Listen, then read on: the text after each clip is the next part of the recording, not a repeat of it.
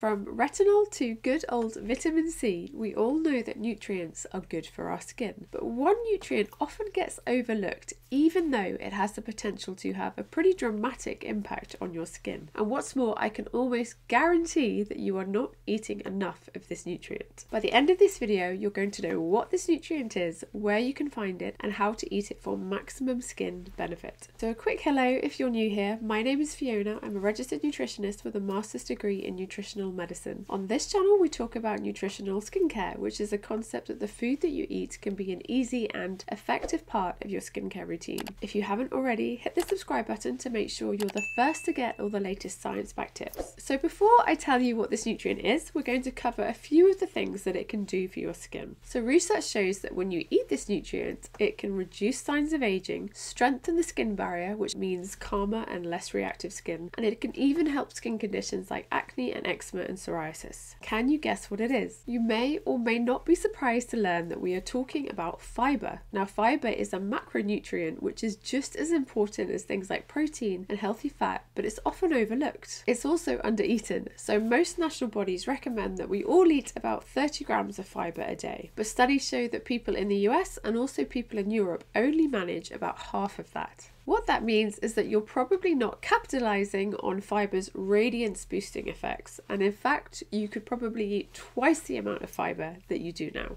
So what is fibre? If you had asked someone 30 years ago what fibre is, they probably would have said wheat bran. And lots of people do think of fibre as this tough, almost scratchy grain-based products. Now those do contain fibre, but there are also lots of far more appealing foods that contain fibre too. Things like fruits and vegetables, pulses and legumes, nuts and seeds, and also whole grains, which incidentally are all the types of foods that we're not eating enough of. Now you've probably heard terms like insoluble fibre and soluble fibre being bandied around, and you might have even heard of the term prebiotic fibre. What you need to know is that we can't digest any of these types of fibre, but that doesn't mean they're not useful for us. Far from it. In very broad terms, insoluble fibre is what sweeps through our gut and keeps everything moving. Soluble fibre is what feeds our friendly bacteria in our gut, and prebiotic fibre is especially good at feeding friendly bacteria in our gut. So what this means is that fibre can act like skincare from the inside out. So how can you eat more fibre for skin benefit? The way I see it, you have two levels to this. Level 1 is to focus on eating more fruits and vegetables, pulses and legumes, nuts and seeds, and whole grains, aka the foods that most of us don't eat enough of. So let's look at an example day of eating and see how we can increase our fibre content by adding in these foods. So on this day, I'm going to have oatmeal or porridge for breakfast, a tuna sandwich for lunch, and spaghetti bolognese for dinner. Let's add the fibre. For breakfast, I'm going to add 2 tablespoons of ground up flaxseed to my oatmeal, and I'm also going to add a chopped peach to it. That adds 10 grams of fibre. Now for lunch, I'm going to swap the bread out for some wholemeal sourdough, and I'm also going to serve my sandwich with some sliced up bell pepper. That adds 12 grams of fibre. And for dinner, I'm going to swap the pasta for a whole grain version. I'm going to stir some lentils into my bolognese just to bulk it out a bit, and I'm going to serve my meal with some broccoli. That adds over 20 grams of fibre. And then for dessert, I'm going to have a large bowl of fresh raspberries. That's another 8 grams of fibre. So including the fibre we already had in the food and the fibre I've added, I've boosted my fibre intake from a pretty average amount to a whopping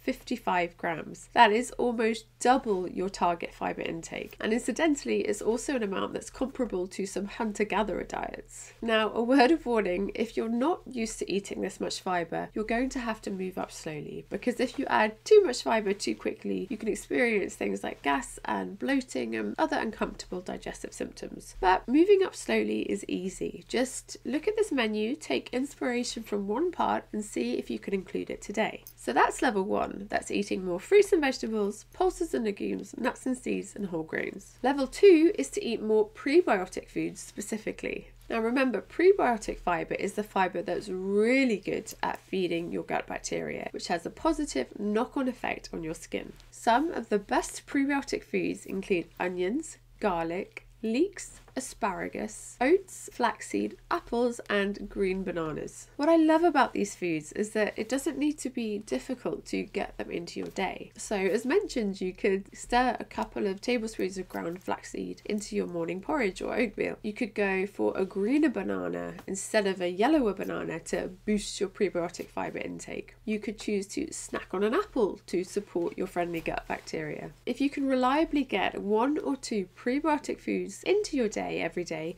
you're doing really well. It can be easy and enjoyable. Now, prebiotics can also be taken as supplements. Things like galacto-oligosaccharides, or GOS for short, Psyllium husk, Acacia gum, Inulin, and partially hydrolyzed guar gum, or PHGG for short. Now, I don't think these are necessary because you can easily hit your fibre target or your fibre goals through food. However, because most of these supplements are soluble powders that you can just stir into your drink of choice, you can't deny that they are an easy and convenient way of boosting your fibre intake. You need to start slowly with these to avoid digestive effects, and generally speaking, GOS, Acacia gum, and PHGG tend to be better tolerated by most people, and I particularly like GOS just because it has more skin-specific research behind it. So, to sum up, fibre is an underappreciated nutrient for your skin, and most of us are eating half as much as we should. Fibre promotes healthy skin, including reducing signs of aging. Most of us can up our fibre intake by eating more fruits and vegetables,